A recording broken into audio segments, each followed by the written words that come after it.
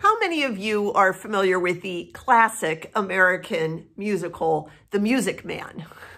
I often think of the beginning of Harold Hill's song, We've Got Trouble. Now, Harold Hill is somebody who comes from outside of a small town in Iowa and shows up and he tells the people of this small town that they need to take action. And he begins his call to action with this phrase that often comes to mind for me. He says, now either you are closing your eyes to a situation you do not choose to acknowledge, or you are not aware of the caliber of disaster indicated by the presence of a pool table in your community.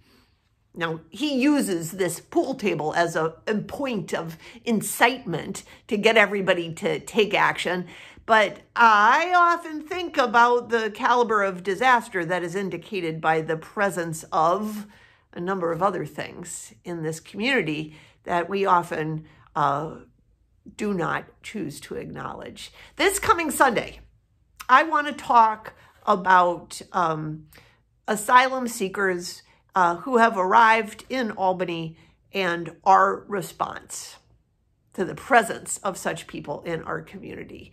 We have not talked about this. This has been a feature of our community since Memorial Day, when a busload of migrants, of asylum seekers who were at the U.S.-Mexico border, who came to New York City, got put on a bus from New York City and sent to Albany, where they all arrived and stayed in a hotel.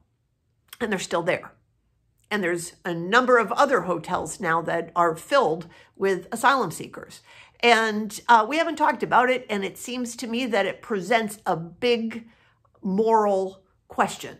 What are we to do about the presence of such people in our community? Now, we have the perfect scripture to use as a point of jumping off point of consideration. And this is a passage from the 18th chapter of Matthew. Now, we did talk about it this past, I guess, July. Paul Randall led a discussion service about this particular parable, where there's a vineyard owner and some people come early and some people come late and everybody gets paid the same, and the people who worked all day get annoyed because they feel that they deserve something that the people who came at the last minute didn't deserve.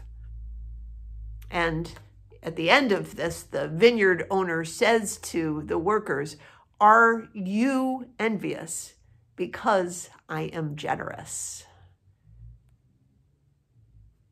What should we do with this? What should we do with that passage in general, and how does it help us understand how we are to respond to something that is a very present and urgent need in our community?